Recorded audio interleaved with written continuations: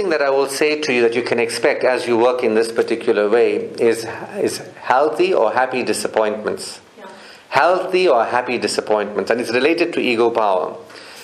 Your ego has got an idea of how I'll control it, how I'll make it happen, how it'll look, etc., etc. When you work this way, you let go completely, and what you'll notice, if something is not good for you, it'll fall apart.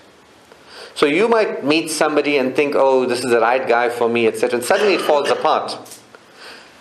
And you're thinking, oh, I'm disappointed, etc. But you must be happy disappointed, because it means something better is coming your way. If you have planted the seed of your vibration, and you are fully in that reality, you've opened in consciousness, you are receptive, and if things start falling apart in your reality, then understand something better is coming. Don't look at it and say, oh, I'm so sorry, I'm so sad, I feel so bad, look what has happened, and dwell on that.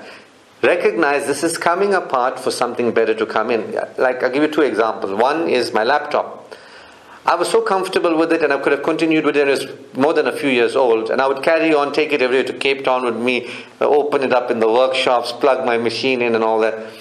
And I would, in the workshops, I would say, right, let's focus on progress and this and that. And one day the laptop screen ceased and refused to work. And next thing, series of coincidences, I got a new laptop, high processing speeds and all that. I got that. Same thing happened with the phone. I had that BlackBerry, it was about 3 or 4 year old phone or whatever it is. And suddenly the thing just packed in. Now I got a new one. But the thing is, how the new thing comes in is easily, effortlessly, it's flowingly, no strain, no stress. And it just comes in a way that's comfortable for me to have it, and I progress.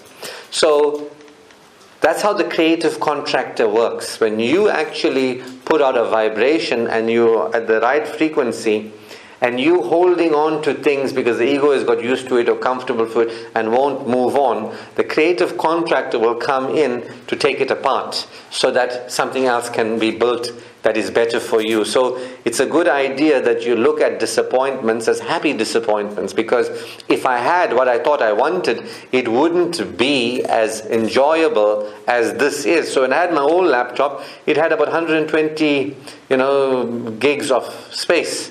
My new one's got 500. When I had my own phone, I could do few things. Now this thing is like, compared to where I'm coming from, it's happening, So it's so there might be a loss of the old computer and familiarity, but the new one, I can run 3-4 operations at the same time. It's very advanced processing. The new phone, I can do video calling. I can watch YouTube videos, whatever it is, on the phone, and but so the old one would be like comfortable, but it's not as happening as this one. So I expect that as you shift your vibration, things will fall apart, and when they fall apart, be cautious of falling into despair around it. Know that I'll be better off, not just in a trying to make yourself feel better kind of way, but yeah, I got the new laptop. That's really happening, I got the new phone, it's really a new happening phone. And if I had the old one, I'd be familiar and comfortable, but I wouldn't have this level of extended satisfaction and fulfillment in my life. So you want to recognize ego power and what ego power is and how it's an obstacle.